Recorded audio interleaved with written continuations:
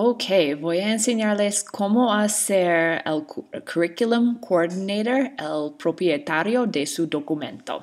Entonces, necesita buscar para el folder de ALP, Understanding by Design, y después busca su documento, su plan, que ustedes han ponido en estas carpetas.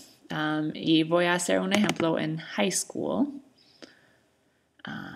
en language arts, que es English.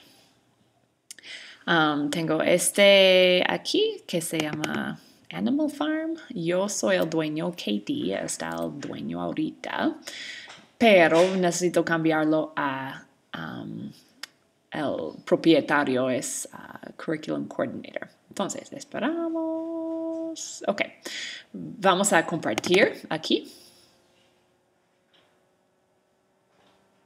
Y después, configuración avanzada. Después, el Curriculum Coordinator. Voy a ir a este lápiz y quiero ir a es propietario, guardar cambios. Sí, estoy seguro.